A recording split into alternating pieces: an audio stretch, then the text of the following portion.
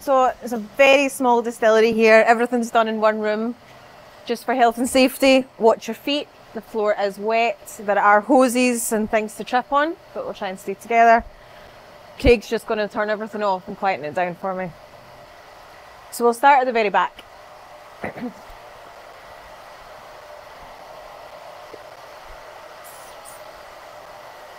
Can you turn the steam off, please? Yep.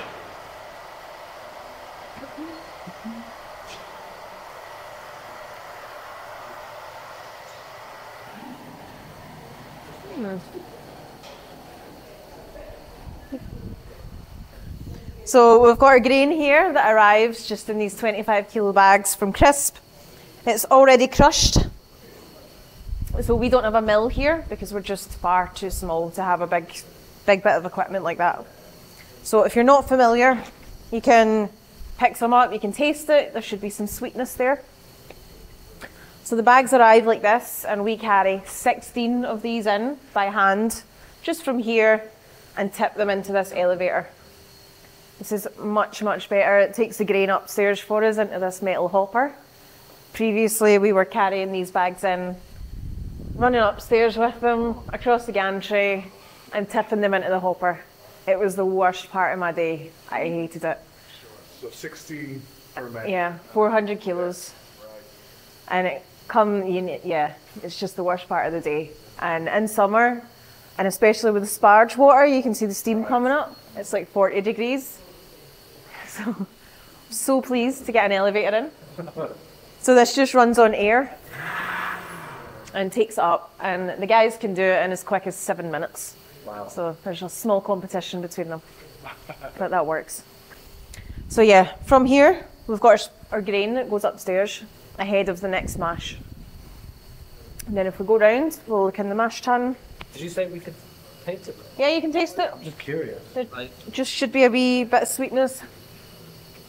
Yeah, so we're the only distillery that predominantly uses Maris Otter. It's the only kind of barley that we've used here. So it's predominantly used in the brewing industry. It doesn't yield as much alcohol. Normally distilleries are all about the numbers. They want to get yield up as high as possible and just get the whiskey churning out. So we're quite lucky here because we do take our time with things and we can kind of do what we want. We'll prioritise flavour. So this gives us a really creamy spirit and we're sticking with it. We've used it for 10 years. That was the decision from the start. But we're behind it. We do really support it. We can do some small batches easily in future just by throwing a few different bags in there. We just haven't done it yet. But I think we're making some really good spirit. So we're happy. Scary numbers for the big distilleries. So distilling malt, you could yield 410 litres of alcohol, pure alcohol. We are hitting about 370. Still not bad. It's not bad because here we are so manual that if we take this hose apart to do the next part of the process, we'll spill a bit of wort on the ground and that's all yield. We're so manual here that we've got losses. But the big distilleries, if they were all plumbed in, all hard lines, stainless steel pipes, they wouldn't have any drips, any losses anywhere. So it all comes down to that as well. But yeah, if I shifted to another malt, a distilling malt, I would see the numbers going up. Would make me happy on one hand, but if the spirit isn't as delicious, then we can't really, yeah. Yeah, so when Douglas Laing took over, they put a lot of investment in. Yeah. So this was during COVID, when things were quite quiet here, and a good opportunity to do so. So we got a new mash tun. Yeah, this is an English mash tun. Yeah. So previously we had an open-topped mash tun, very traditional. We would have two men with a paddle in mixing it. But you lose a lot of heat out of that. It's not very efficient and yield wouldn't have been as good again because of that. So when I started, yield was closer to like 240 LA per tonne. I've got it up to 370. So done well. They previously had smaller stills, but I'll go into that detail. So the stills have been upgraded. And a new steam generator. We need steam for everything here, so that was a huge investment. Right. And even the tasting room, or snug, which you'll see later. Everything, in fact. They've done a lot. They've done a lot. Probably cost, initial cost. It's pretty cool when you go in and you see something like that. Traditionalists like to see that. But in reality, yeah, you've just got the heat loss, your mash temperature won't be maintained, your yield will be down. Started in 2013. 2013. Okay. Yeah. But they were predominantly a gin distillery then, Okay. with a little bit of whiskey. Ah, okay. Whereas now we're all about whiskey. Okay. You're not doing gin anymore, do you? We do some. Yeah. So we've got a gin still here. My question's up there. Yeah. Tiny, 300 litres. Beautiful. Cute. Is it only yeah. for gin? Yeah. It's a Noga? Oga? Hoga. Yeah. Hoga from Portugal. Portugal. Okay.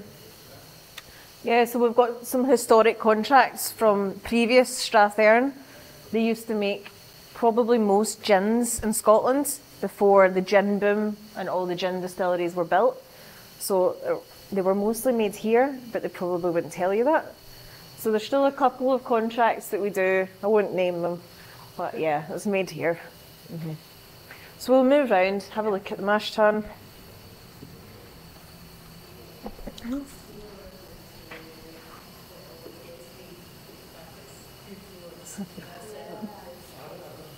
Yeah, so we've got our grain upstairs. We've already mashed in today, so you'll be able to look in and see a small bit of action. We've got 2 hot water tanks upstairs. So we set these by hand, just using the steam valves at the back, and get them ready for mashing in. So ideally, we're wanting to combine 1,000 litres of water, 400 kilos of grain, and try and hit a temperature of 64.5 degrees, which is quite hard when we're not automated at all. So if it's cold outside, your mash tun, even though you've preheated it, it won't be as hot as you want it. So you do need to tweak temperatures based on the weather, based on whether it's the first shift in the morning when it's really cold or the second shift in the afternoon and the room's got a bit of heat. So that's down to the guys to just tweak things. So we start by preheating. We'll open the bottom of the hot liquor tank upstairs. The water flows in by gravity just through one of these red hoses. And once we've got a bit of base liquor in the bottom, just about this much, we'll then open this black valve at the bottom of the stainless steel tank and let all the grain start to flow in.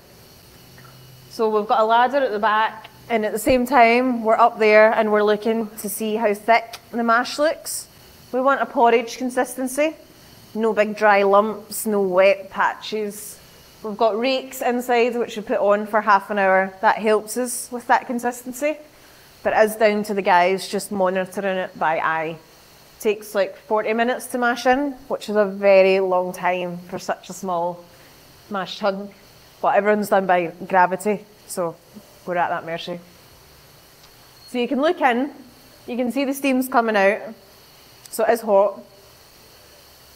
This still's on, this is boiling, do not touch it, but you can look in there if you want. I'll just have a nosy.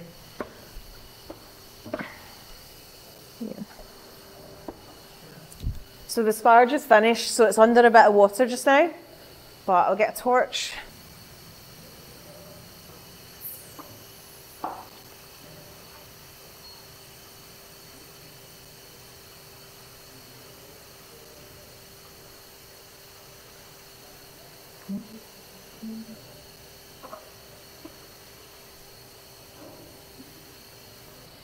So from here, we would have a porridge. So we're going to drain the liquid out of the porridge, which is called wort, and it's a bit orangey, it's really sweet, sugary, and it's the sugar that we want, which will then convert to alcohol by adding yeast later.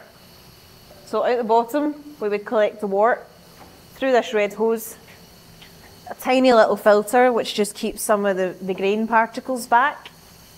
None should get through the perforated bottom. We're only looking for liquid, but in case any gets through, this tiny filter will catch it. Then the liquid will go through the next lot of red hoses and into the heat exchanger.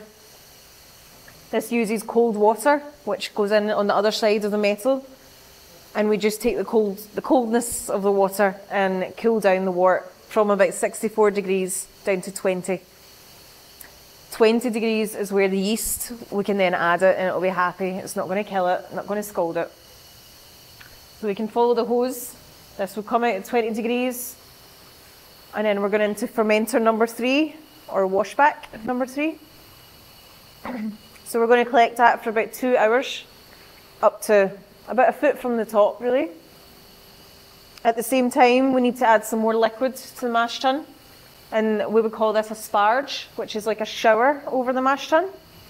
So it's already happened today. That's how there's a bit of water sitting on top there. That will all trickle through, collect the last of the sugars, and we'll get it all into the mash tun. So after that point, we'll get a couple of buckets. We'll weigh out 1 kilo of dried yeast, a really small amount. The yeast it's dried, so we need to rehydrate it, kind of wake it up. It's just asleep when you get it. And so we'll add it into 10 litres of 32-degree water, and then we'll start to give it some wort, just to acclimatise it so that it knows what it's going into. And you can see it sitting in a bucket and it starts to bubble away, so it's definitely alive. And then we've got ladders, well, platform steps, and we'll tip the yeast in the top. So super manual.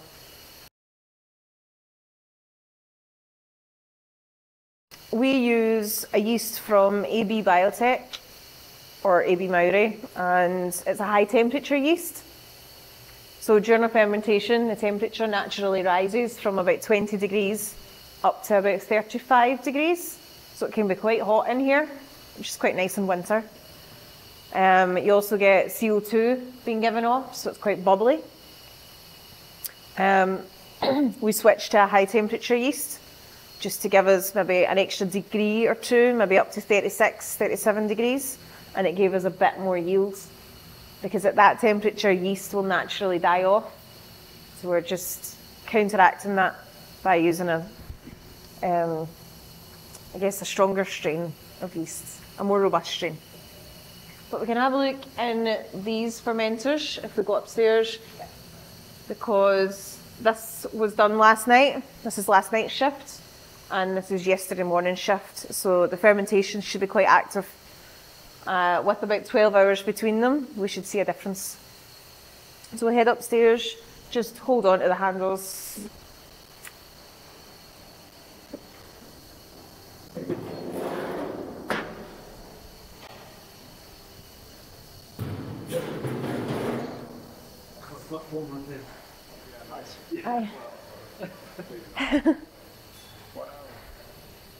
So this is last night's, and that was yesterday morning. So you can see the difference already.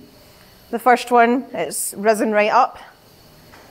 Like I said, we've got this down to a fine art. This is not going to come over. But there's a good bit of heat in there already. I don't think I've ever seen like the distillery heading up to the top like this. We take some safe risks here. Yeah. But you can taste this. Whiskey fermentation isn't super sterile. It's not like beer. But you can taste it. There's still a bit of sugar. Yeah, still very early.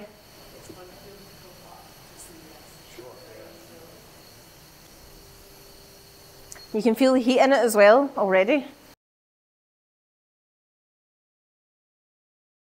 Yeah, so we have very long fermentations here. So traditionally, they're normally about 3 or 4 days. The big distilleries are normally trying to get their washbacks emptied as quick as possible to get the next batch in. We're a lot more chilled out here. We've got really long fermentations of about 6 days. So we're trying to get as much sugar converted to alcohol as possible. But at the end of that, I mean, after about 4 days, your fermentation will really die down. But lactic acid bacteria naturally comes in on the air and infects it, kind of has a secondary fermentation effect and gives it quite a sour taste, really sour. If you like sour beers, you would probably love it. I'm kind of on the edge But what we find is that it gives us a really fruity spirit. So again, we like the long fermentations. Do you keep it closed all the time, or do you have it open? We keep it closed. Okay. Yeah. How long is it meant for in total? 6 days. Days. About 144 hours. So give or take, we don't work weekends or Friday nights here. There's only 3 of us, so it's just finding a nice balance where everyone's quite happy to come to work and they're not feeling like they're here all the time. So some of the fermentations are as short as 96 hours, and some are a wee bit longer than 140. So on average, 144.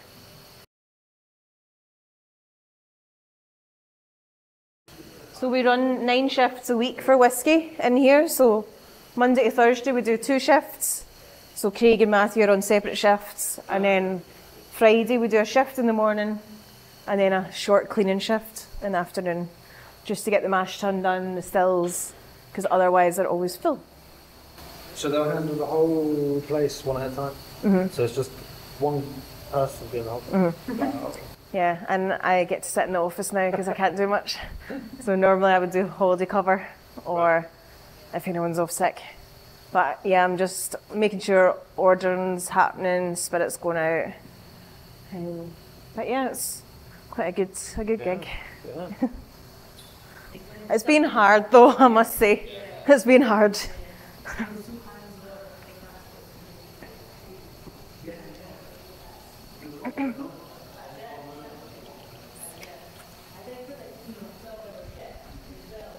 So at the end of the fermentation, after 6 days, you've got quite a strong beer, about 8%, very sour, just not to my taste, but it makes an excellent whiskey at the end of it. So we would pump from this fermenter and just straight in each still. So we'd connect up to wash still 1 first, fill that, and then turn the steam on. And then start pumping into wash still 2, and then fill that and turn the steam on. So what we've got coming out here is called low wines. Cheers. Thanks. So skip back. This is at the end of fermentation. This is our wash, which will then go into the stills. So this is like the beer. So if you want to try it, you can.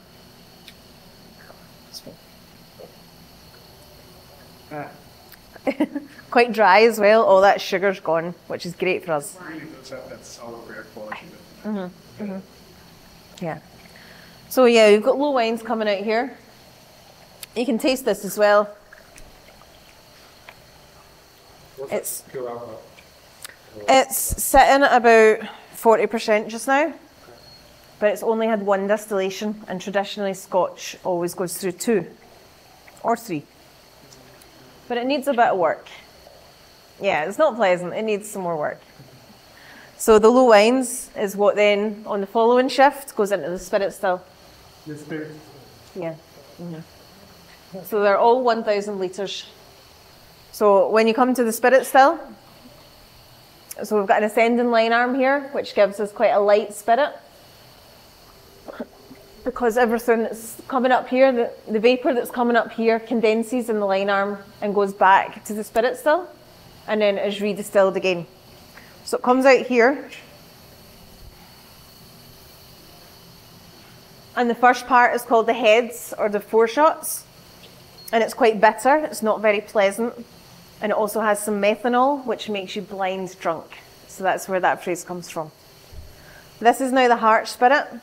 So as long as you keep electronics away, you can have a smell, you can have a wee taste.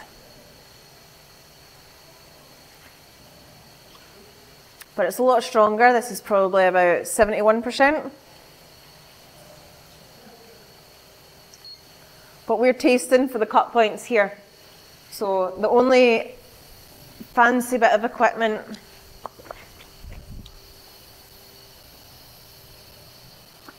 we have is this, and it will check the ABV. So we'll see if I'm right.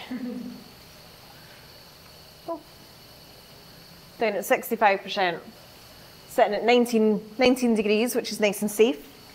Any higher, and we would have alcohol vapor, you'd be able to smell it, it would be in the air, it would make it a really explosive, flammable environment. Yeah. Summer we use a lot more water, especially because water temperatures in the condensers are a bit hotter. So there's not that cooling potential that we're used to in winter. Winter's definitely the best time for whisky distilleries. So yeah, we're making the cut points by taste and smell. That's a huge luxury for us. In big distilleries, there's normally a spirit safe, which is a big brass box. The spirit flows behind the glass, behind a padlock. No one can smell, taste, take samples. But HMRC, they're very happy with us. They're very trustworthy. They do visit every year. Just make sure everything's going well and as expected. So, yeah. Then at the end, so we'll probably collect about this much harsh. It will vary a little bit. Although we're doing the same thing day in and day out, the process is so manual. So we might get this much harsh, and it all depends on the taste. If we think it's tasting really good, we'll collect a bit more. If it's not tasting as good and it's more oily, like tails or faints, we'll just cut it. Yeah, all the spirit, the heart goes into the faraway container outside. And when I've got about 9 of them sitting next door, the warehouse is absolutely full. And I'll send this away to Douglas Laing in Glasgow, and our staff down there will put it into cask for us, and later on they'll bottle it. So it's as in-house as it can be. We just don't have the space to do anymore, or the manpower. Warehousing takes a lot. And our spent grain all goes to a local farmer or to the bakery in Methven, as you know. And all the pot ale or spent lees, the liquid effluent that's left over in the stills at the end of the day, that goes to a biodigester to make sustainable methane and water. So it's as sustainable as it can be.